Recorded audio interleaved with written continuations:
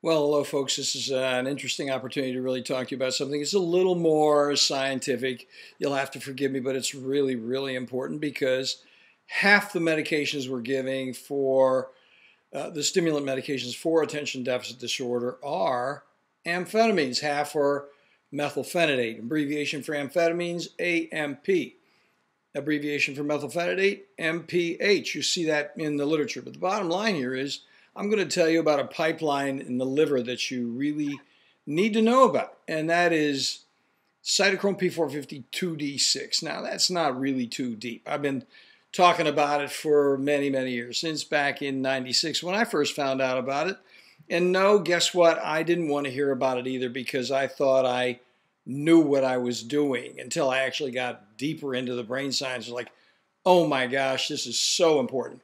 What's the problem with 2D6? Anybody that's ever been evaluated by me knows that I ask the following question with every interview. Not almost every interview. Of course, if the kid's 6 years old, I don't ask this. But if they're adolescents or adults, I say, you know, have you ever taken any amphetamine products? Have you ever done any stimulant medications like Crystal Crank, 357 Magnums, Yellow Jackets, Black Beauties, White Crosses, Pink Ladies, Christmas Trees, Bamdex, Meth, Speed, Ecstasy, Vyvanse, Adderall, or Dexedrine? Yeah.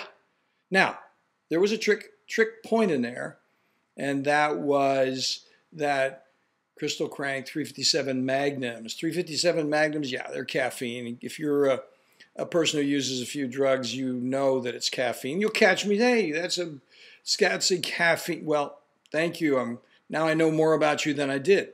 But the bottom line is, why do I ask that question? 2D6 is an important pipeline that comes up through the liver. All the medications have to come up through the liver.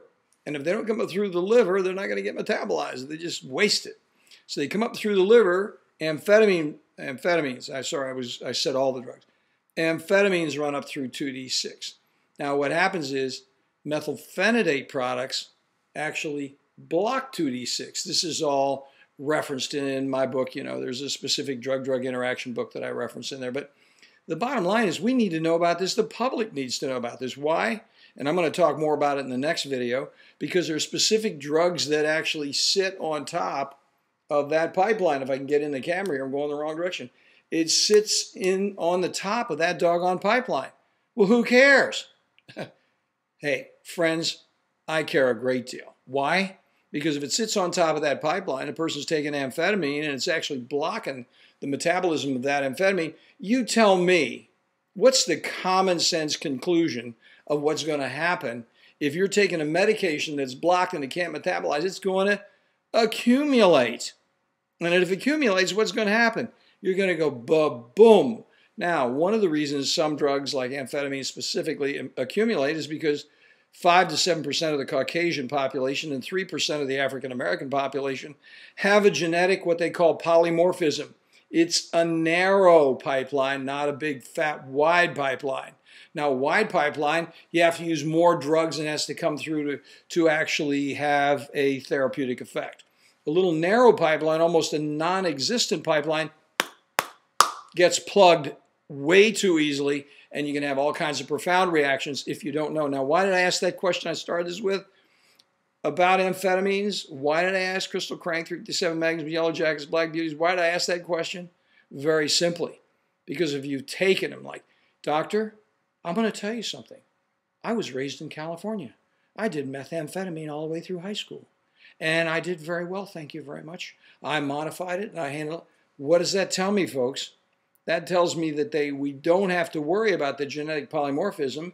They've actually taken an amphetamine product. Now, that doesn't mean I'm going to be flip and capricious about dosage, but it means that I know that this person is not going to be one of those that's going to have an atypical reaction. So I'm just going to continue to use my same careful strategy for starting the medication, but I've got that 2D6 pipeline right in my head, and I'm going to share that with you, and I hope you get it in your head, because it can cause a problem with your care. Thanks. You guys have a great day. Talk to you later.